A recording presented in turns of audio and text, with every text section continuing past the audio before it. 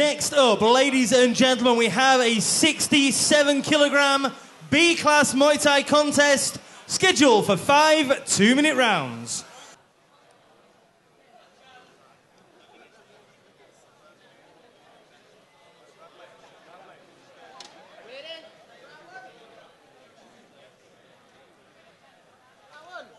So here we go, round one.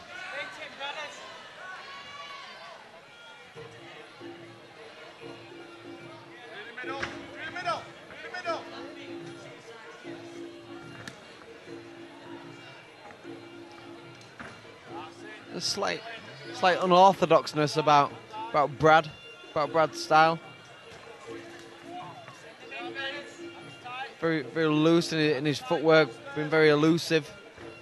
Yeah, This is the kind of amateur style where they get bouncing in and out of range, because in amateur Muay Thai it's more about the accumulation of shots landed on target rather than the effect of the shots that are thrown.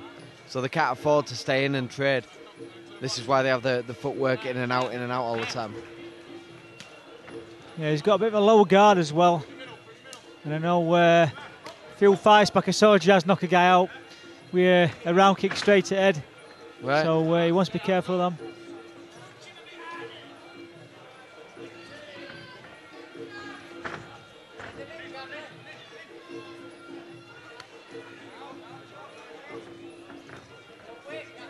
When Brad's an experienced guy, he'll be very aware of all these things. Coming from this from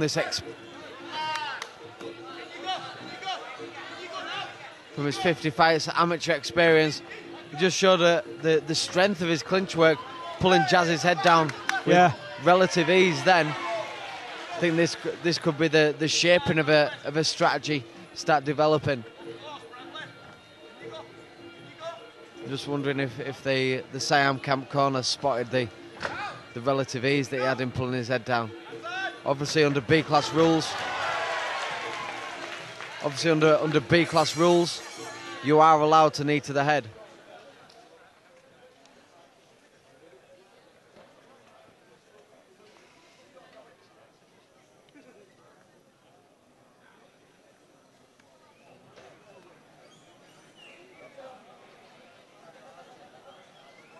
Jazz seemed to look very relaxed in that first round. But Brad were a bit tense when he bouncing about. Yeah, I think we'll start to see Brad start settling down now. Yeah, got that feeling out process out of way now. Yeah. I mean, given that these guys are on a professional circuit, have still only had 6 fights, they're showing again experience beyond what the records are saying. Yeah.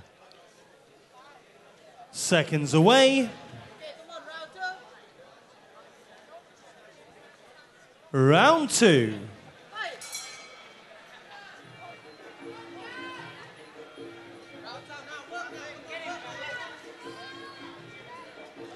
I like the extension that Jazz gets on his kicks, really engaging his hips to get the extra length on his kicks. Yeah, that's good. Some very fast clinch work, some knee work going in. Brad turning his back.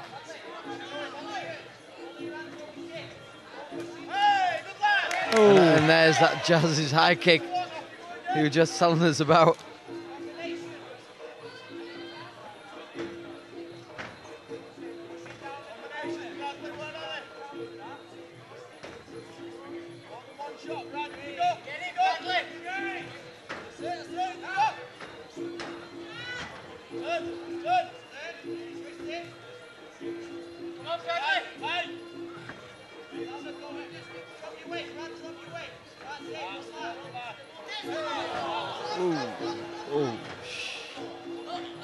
Brad's really hurt his back there.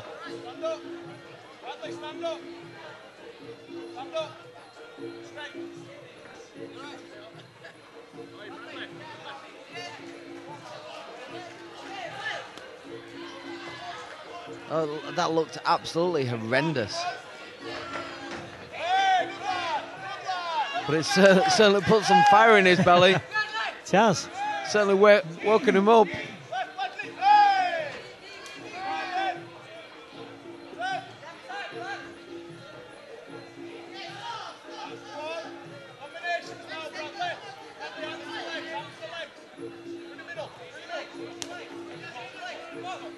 Brad's still a little concerned, rubbing his back there in between.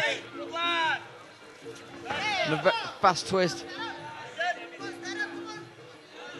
Brad seems to be really struggling with his back there. With the amount of adrenaline that's going through your system when you're fighting, you shouldn't be feeling pain. He's cut as well to the side of the head. Slight cut on the side of the head as well. Can we see on the? Can we see a close up? I think we're going to catch a close up here.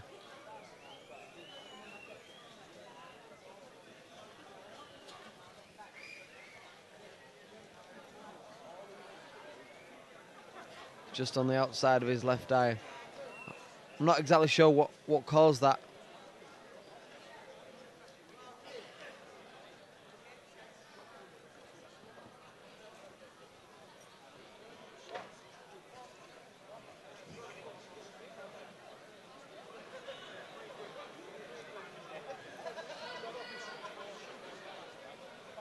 Seconds away.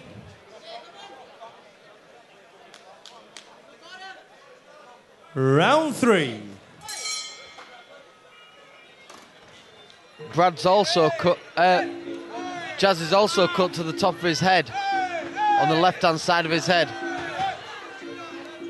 I think both guys are suffering the same thing. Yeah. Brad's is obviously in a worse position over the eye.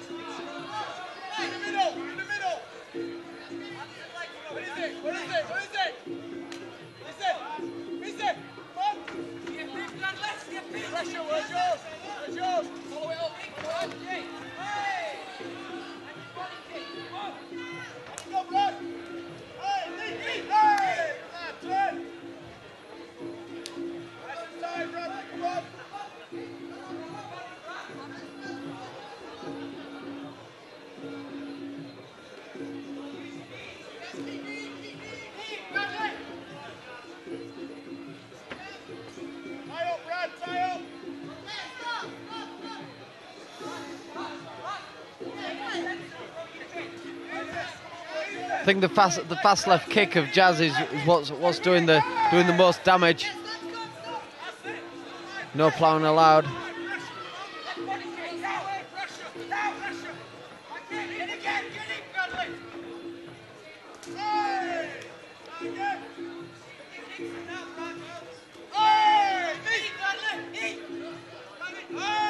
You can just see that blood on the top of Jazz's head. Yeah.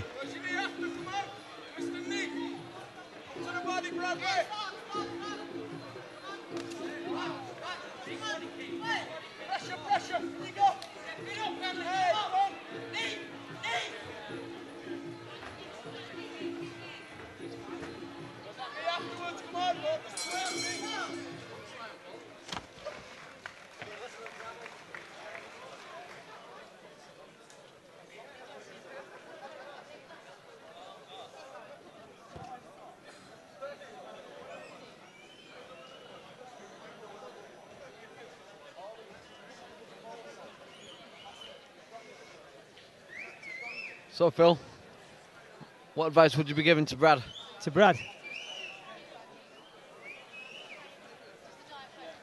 I'd just try and work. I'd try and work him more in the clinch, but he's not really doing much. You know, when he's in the clinch, he's turning sideways all the time and nullifying things. Yeah, I think we saw in the first round the relative ease that Brad had in pulling Jazz's head down. Seconds away. He hasn't really capitalised on that. He hasn't, no. I don't think the corner team spotted it. To be honest, he round 4 seems a little limited with the clinch work techniques. Yeah, Jazz seems to have got a bit more knowledge.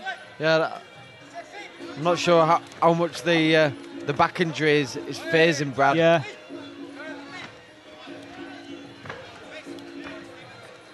But it does seem to be turning his back. And that's the second time that he's hurt his back there. Straight in. Well, it's hotted up now, this one. He has walked onto the high kick. Yeah. Walked onto that left hook. And again.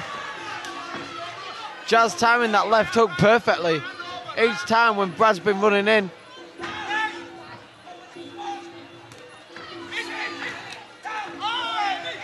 Some good head movement.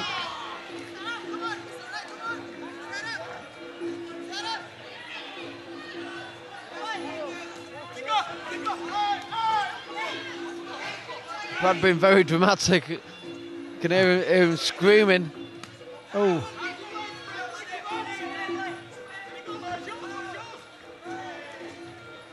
Nice high kick attempt there by Jazz.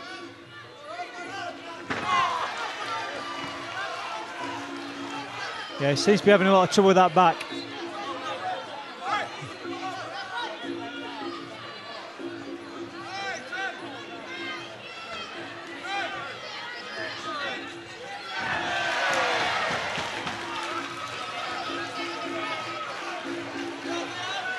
He's really struggling with his back.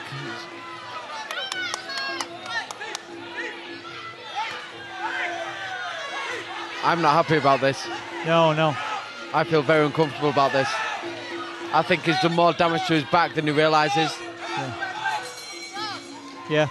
The trouble is with adrenaline, you're not going to know until you're at the changing rooms. Exactly. Could be something serious. And this is where a corner team have to be taking responsibility for their fighter. This is when a medical team should be having an awareness of everything that's going on. These are the things that we were seeing with some of the boxers that have suffered brain damage. Yeah. People like Michael Watson, when they get the eye twitch, they start suffering brain damage and stuff like that. It's painful to see, and when you see someone suffering such a dramatic injury like that, fighter's instinct says that you keep on going. Yeah. This is where a corner team have to look after the fighter's best interest. Seconds away. I feel very uncomfortable if the corner team let him carry on. The fifth and final round.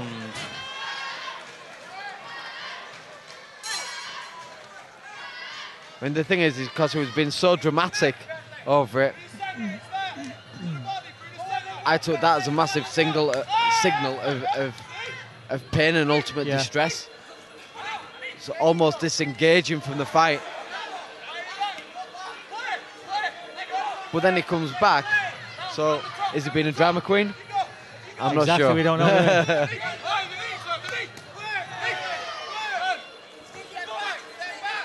It's always dangerous for fighters to be clinching in the lower back, hyperextended, because that is a foul. It's a massive foul. It's one of the major things that the referees should be looking out for. Hyperextending of the back. Yeah.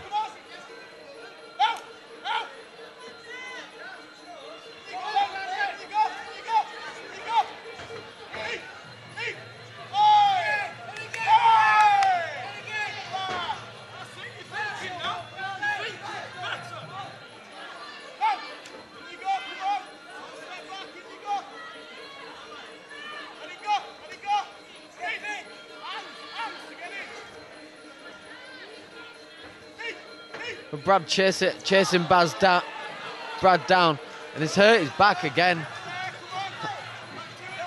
Limbering back up.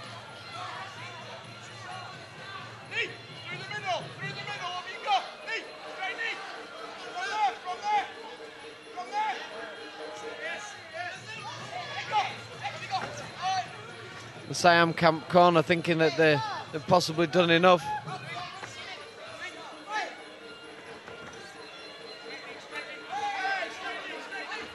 Going back to the push kick, controlling the range, controlling distance, trying to protect the win that he thinks he's got. I'm not too sure either way. Very close fight. What do you reckon, Phil? Which way do you think he's going to go? I'd go for Jazz because he's had the better technique as well.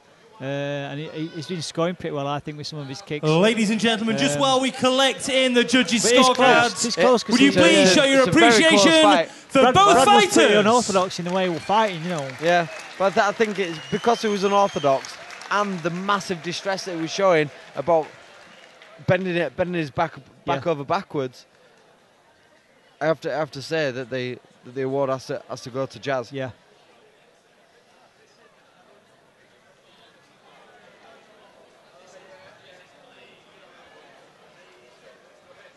Like you say, you didn't score on effect as well, and if you're showing you're in pain, it's going to go against you with the judging. Certainly is.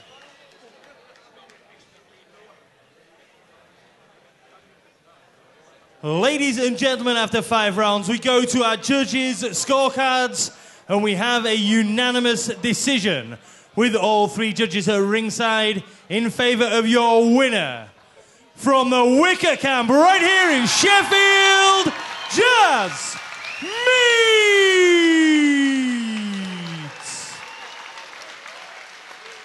Would you please continue a warm applause for a gallant opponent from Siam Camp Oldham, Brad Tunacliffe.